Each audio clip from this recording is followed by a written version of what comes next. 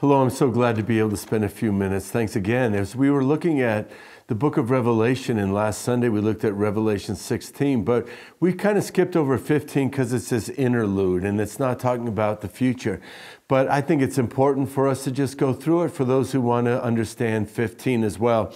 Starting to read in verse 1, "Then I saw another sign in heaven, great and marvelous, 7 angels who had 7 plagues, which are the last, because in them the wrath of God is finished." So that's referring to chapter 16, 7 angels, 7 plagues coming out of the 7 bowls.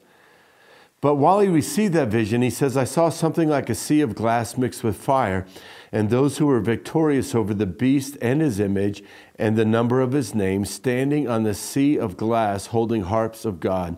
And they sang the song of Moses, the bondservant of God, and the song of the Lamb, saying, 'Great and marvelous are your works, Lord God the Almighty. Righteous and true are your ways, King of the nations.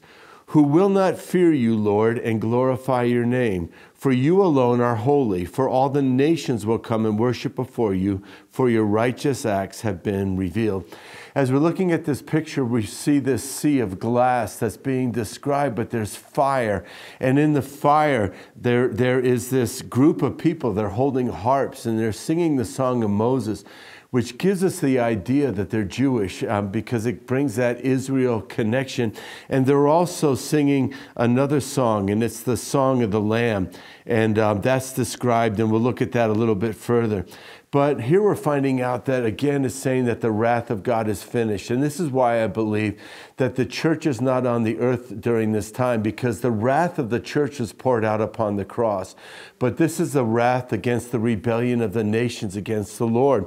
As we're looking at all of this, they have harps. And we're seeing that this sea of glass we had seen before, but there was no fire and the people in it. But now we find out that this sea of glass has these martyrs, those who refuse to receive the mark of the beast and the number that belongs to his name, and that these people have come out of the great tribulation period, and they find themselves before the throne of God singing this expression of worship to the Lord, and they declare the greatness of God. "Great and marvelous are your works, you're righteous and you're true, and you're King of the nations." So the 144,000 playing their harps, singing before the Lord, are joining all the other praises that are being lifted up to the Lord.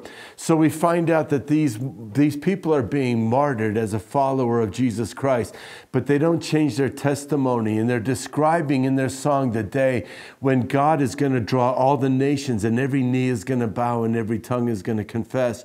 So if you're asking what happened to the 144,000, they're suffering through the tribulation when they are taken up into the Lord's presence, and they stand in the sea of glass, and the fire around them represents the fire of their persecution.